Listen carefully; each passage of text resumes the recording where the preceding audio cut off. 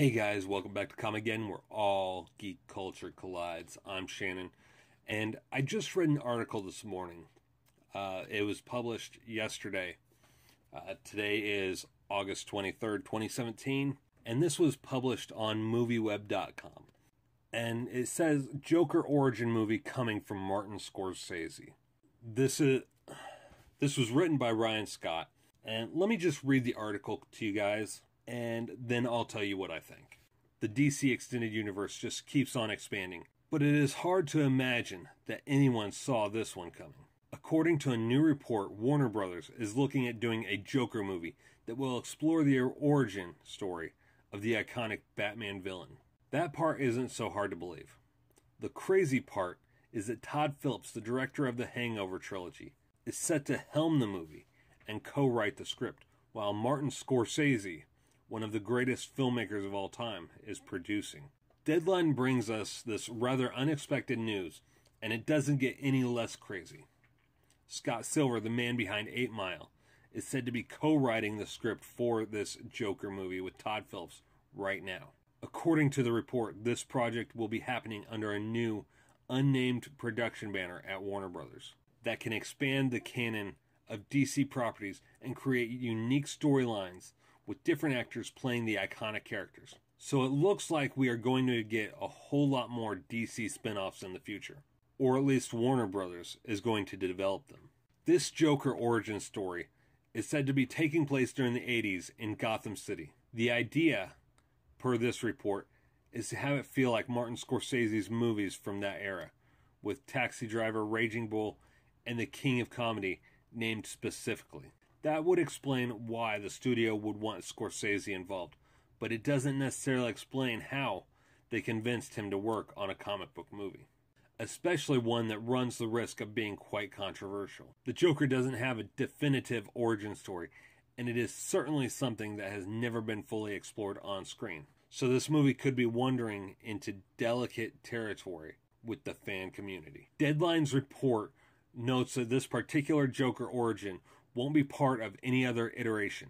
That being the case, it is said that Jared Leto, who most recently portrayed the DC Comics villain in Suicide Squad, won't be playing the character in this movie. Instead, they will be targeting a new, possibly younger actor. However, the report does mention that Leto is still slated to appear in Suicide Squad 2 and Gotham City Sirens, though that project seems to be less of a sure thing at this point. Currently, there is no word as to when this will fit into Warner Brothers' slate of DC movies, or how it will connect to the greater DCEU, if at all. Considering the iconic performances linked to the Joker on screen, with Jack Nicholson in Tim Burton's Batman and Heath Ledger's character-defining performance in The Dark Knight, this may be a tough sell. Then again, the Joker is certainly a very popular character, and Warner Brothers does have Martin Scorsese on board, the creative team. At this point, there are more questions than answers, but good or bad, this is certainly a bit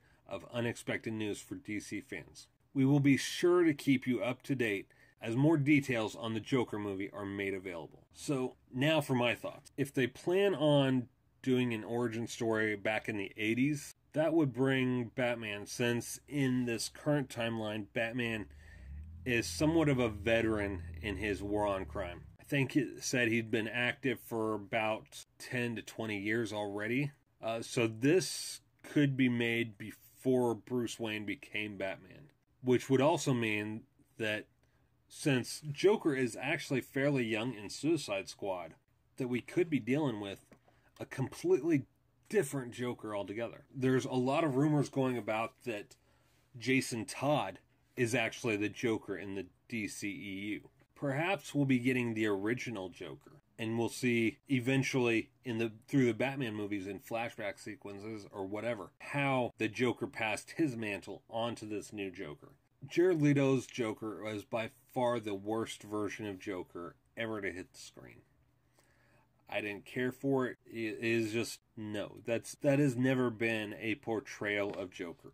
At all. He just seemed like some whack job. You know, the Joker is supposed to be a force of nature. It just didn't sit right with me. Harley Quinn was done perfectly. But the Joker was just horrendous. And by doing a Joker movie, it could either be a huge success or a huge flop. And making it an origin story for the character, I'm not sure how that will go, since we've never been given an actual origin for him in the comics. He's had multiple origins over the years. He was a comedian who ended up getting forced into taking on the role of the Red Hood and then falling in a vat of chemicals. He was an immortal. There's been 3 different Jokers apparently, so on and so forth. So it could be interesting. I will say that, but I'm not gonna hold my hopes up. Let me know what you guys think in the comments below. I'm Shannon for Comicgeddon TV, where all geek culture collides. Take care, guys.